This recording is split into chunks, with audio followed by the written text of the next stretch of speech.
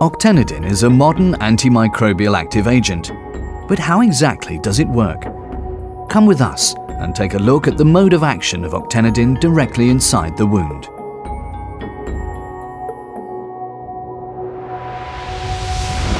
We have arrived at the base of the wound. Apart from blood and inflammatory cells, colonies of bacteria populate the wound's surface. Seen here are gram-positive cocci, Staphylococcus aureus.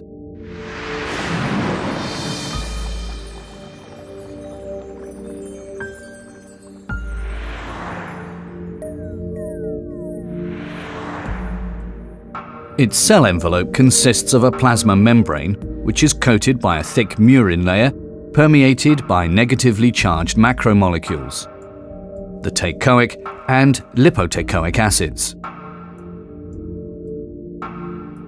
The active ingredient, octenidine dihydrochloride, or Octenidine for short, consists of two positively charged active centers. Therefore, it is able to dissolve in water. It's hydrophilic.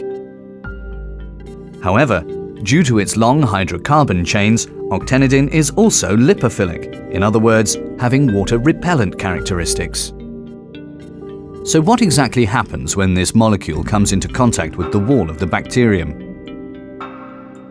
On the one hand, Octenidine binds to the pathogen. The positively charged active ingredient attaches directly to the negatively charged bacterial teichoic and lipoteichoic acids and to other negatively charged molecules. On the other hand, the Octenidine molecules pass through the murin layer and penetrate deep into the bacterial membrane. The combination of lipophilic and hydrophilic properties enables the molecule visible here to embed itself in the double lipid coating, puncturing holes into the membrane.